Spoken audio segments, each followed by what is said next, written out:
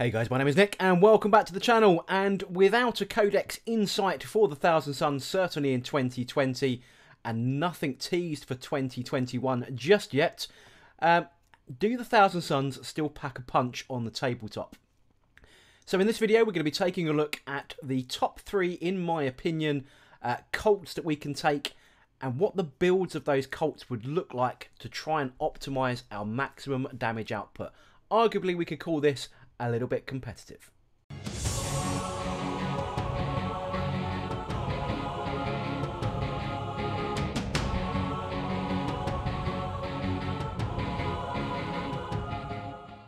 Before any of you switch away thinking I've gone completely nuts and competitive crazy, not in the slightest. Let's all be honest, the Space Marine Codex is ridiculous right now, and anyone who is not using a 9th edition Codex, which is basically Space Marines and Necrons, is at a very, very large disadvantage. So we need to optimise and take what we can to at least have half a chance and just to make a game of it. The last thing you want is Space Marine Eradicators wiping you off the board in turn 1 and having no fun. So we need to make a game of it, and that's what this focus video is about. 40k 9th edition is far more about objective control and board control and racking up those points. 8th edition was far more about obliterating your enemy from afar as quickly as possible. Now we have to play the game a little bit more carefully. You've got to play the mission and you've got to watch your terrain, and that is the key to victory for 9th edition. With that said, we need to take a look at our best options for doing that, and we have 9 cults to play around with. Each cult, as a reminder, comes with a unique psychic power, a unique warlord trait, and a unique sorceress arcana to add to your armory.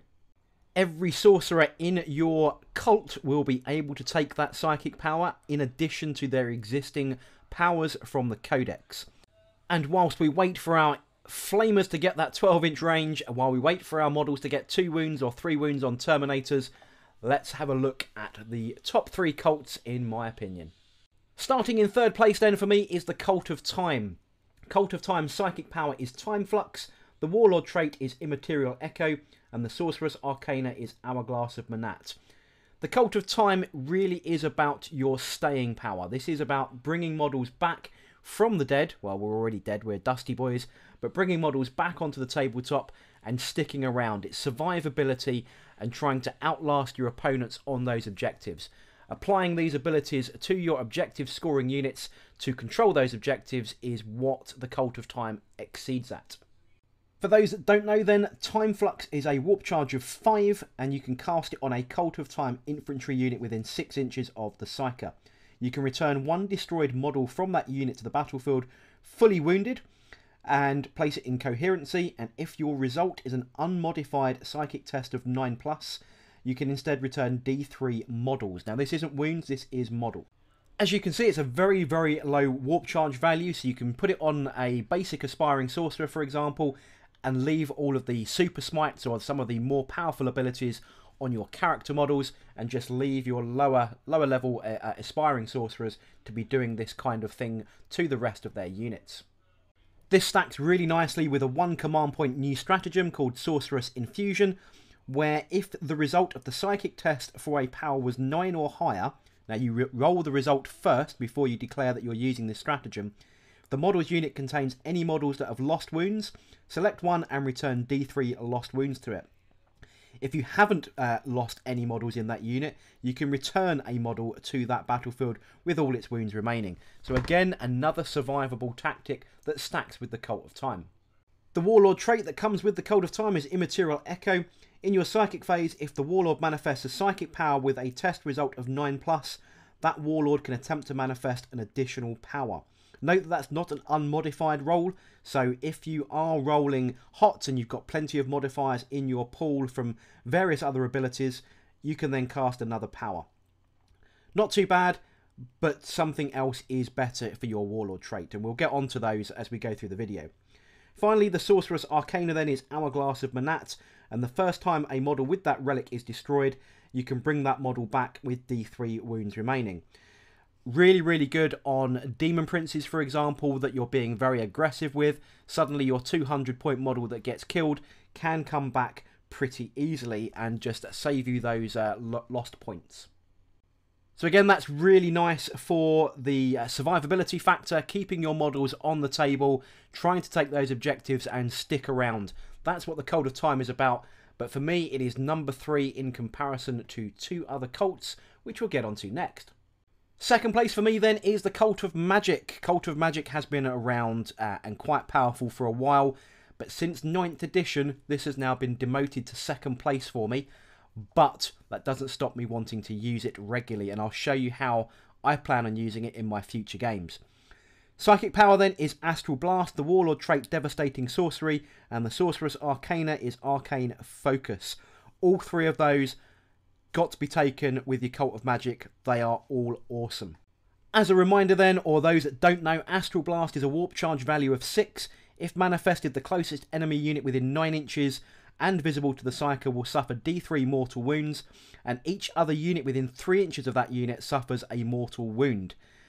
And with Brotherhood of Sorcerers, that gives us an extra 6 inches of range on that, giving us a 15-inch target for this blast effect mortal wound output. That's why it was super popular in 8th edition. Lots of castle-style armies were knocking around, everyone was all bunched up, and you could impact a number of units very, very easily with a single psychic power. Combined with the Warlord trait then of Devastating Sorcery, when the Warlord manifests a psychic power that inflicts 1 or more mortal wounds on an enemy unit, increase that by 1. So your D3 mortal wounds becomes D3 plus 1, and your splash damage from Astral Blast becomes 2 flat mortal wounds.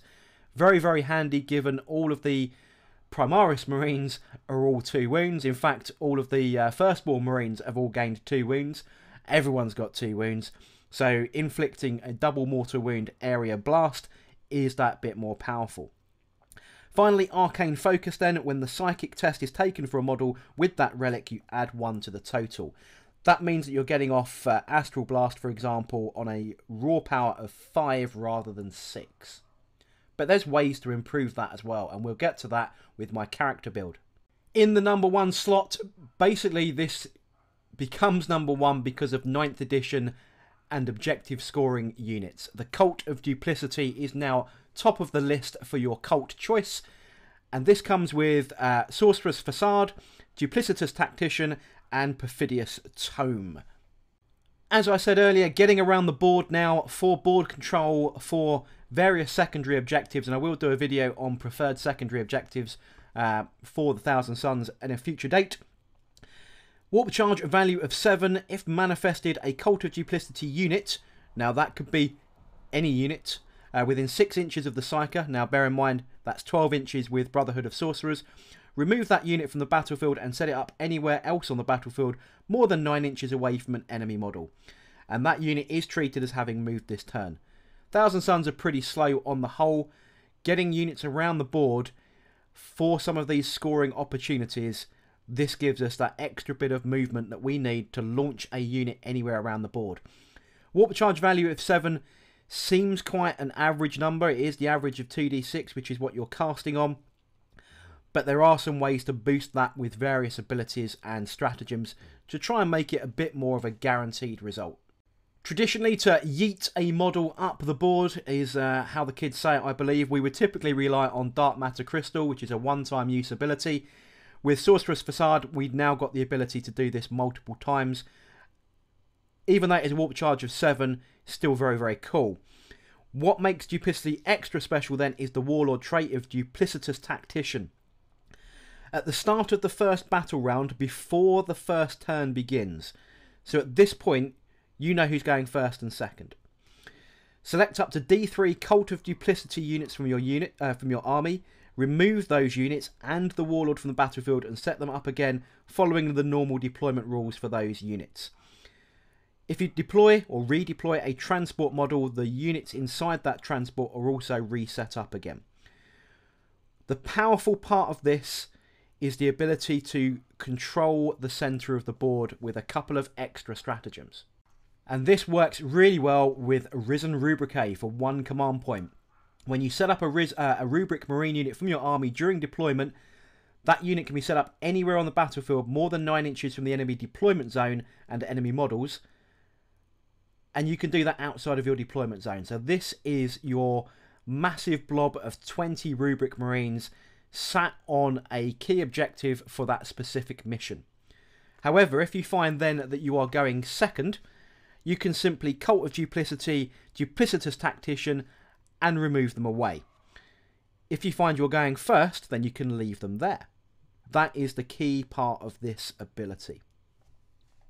With alternating deployment now, sticking that huge unit of Rubric Marines straight up the middle of the board is going to put your opponent on the back foot immediately. If they are fortunate enough to be then going first, you can get them the hell out of there and then react accordingly, sticking them behind cover, terrain, wherever. Just get them out of there so that you don't have to worry about it. They're going to try and target that unit with all of their future deployments to make sure they can remove it. In the meantime, you know full well they're probably not going to be there if you're going second. That's a very, very powerful ability, let's be honest. But if you do go first, you can then absolutely wang on a load of defensive buffs and powers like Weaver of Fates and Glamour of Tzeentch, make them -1 to hit, +1 on their invulnerable save, and you're golden. Finally then, just to round up duplicity, we do get the Sorceress Arcana of Perfidious Tome.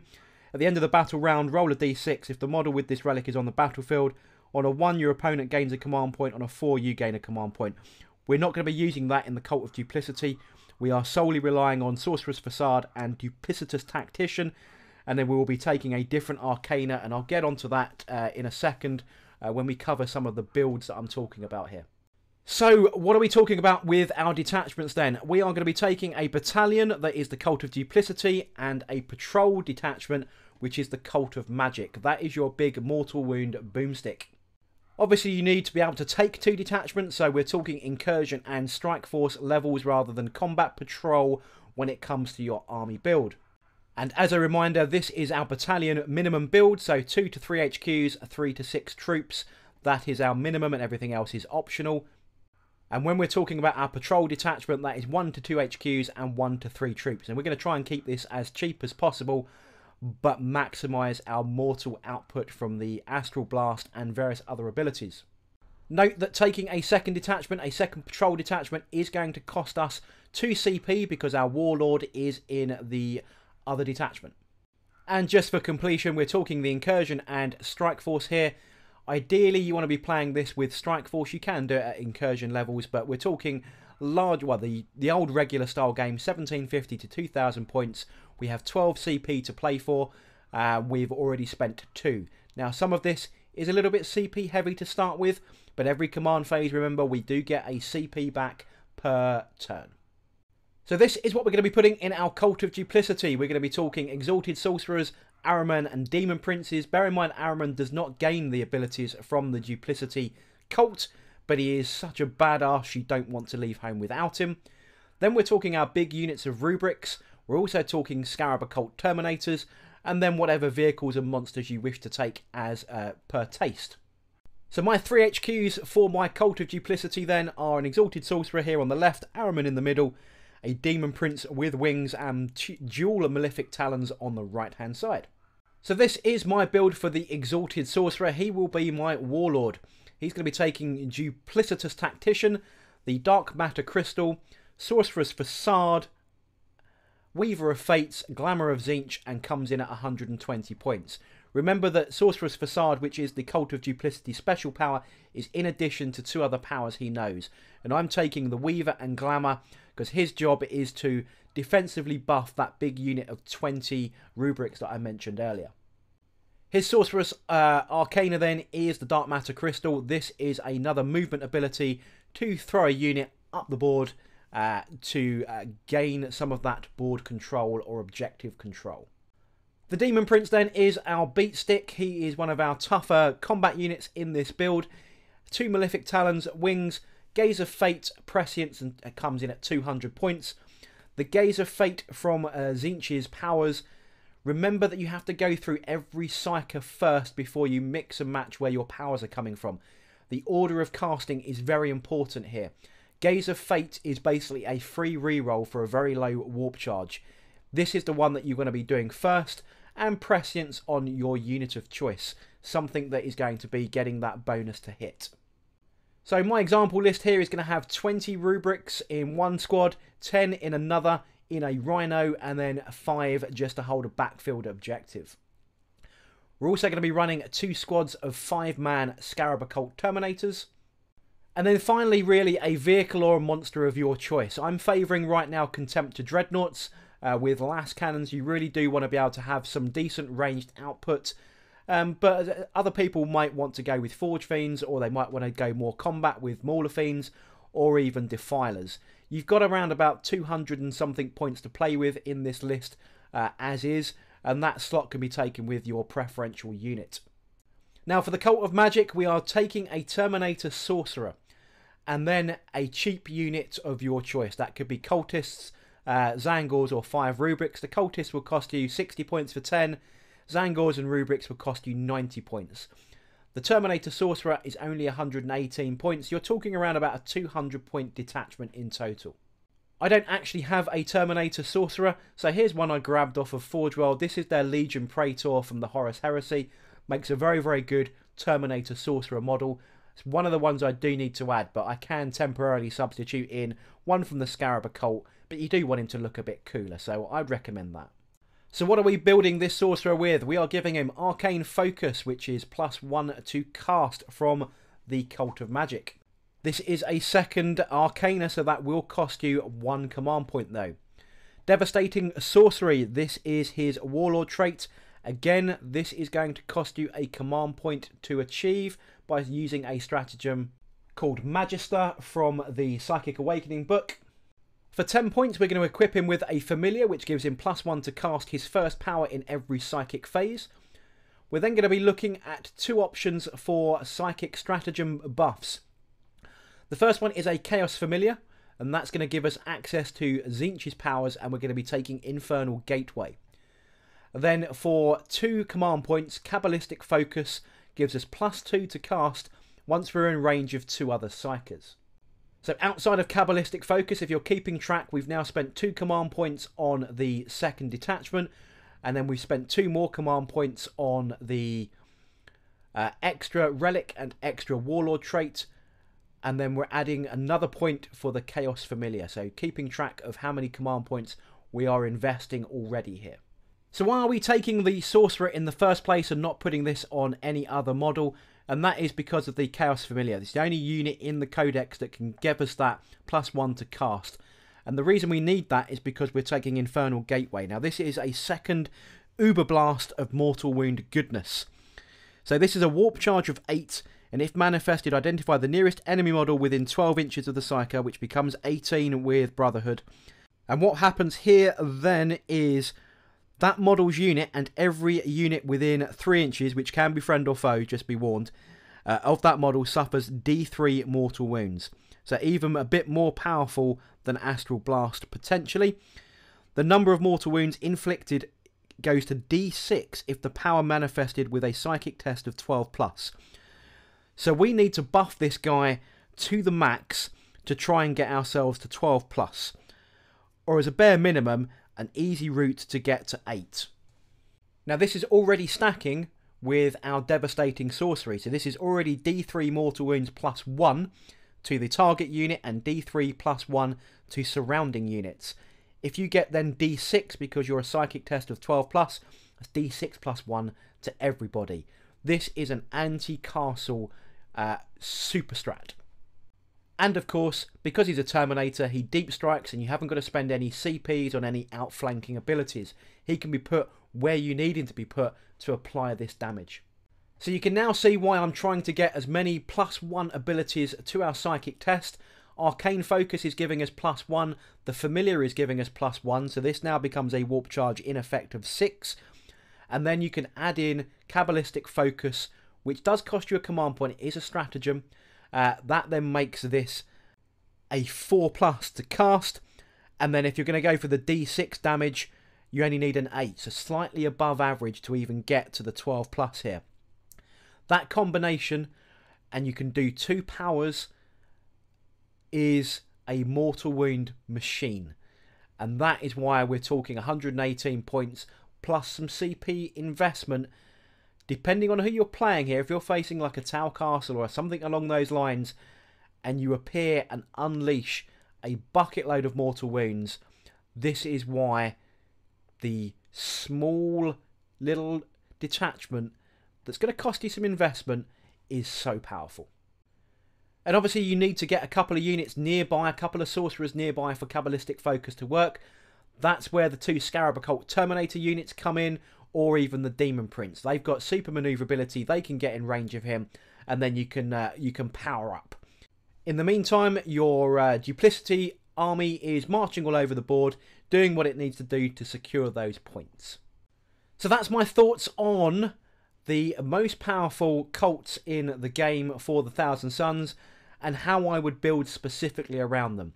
So we've got hyper maneuverable Cult of Duplicity that can really dominate and dictate deployment and those early stages of the game. And then we have our super powerful Mortal Wound magic blasting unit that's only going to set you back sort of at less than a couple of 100 points realistically if you take the Cultist and the Terminator. And he is just going to have that potential output for very little investment other than some CPs. And remember, we do get those CPs back. You're still going to end up with sort of 5 or 6 at the starting blocks to avoid things like Perils of the Warp, where we can negate that with 1 command point, or you want to apply some of the other abilities to the rest of your army. So this for me is probably the toughest build that I can potentially come up with. I'd love to hear from you in the comment section what you think. Do you think this is about right? Do you think this is probably arguably the best combination we can get out of our Thousand Suns? Or do you think there's room for some other things? I'd love to hear from you in the comment section below. But if you like this video, don't forget to like, comment and subscribe. And I shall catch you guys on the next video.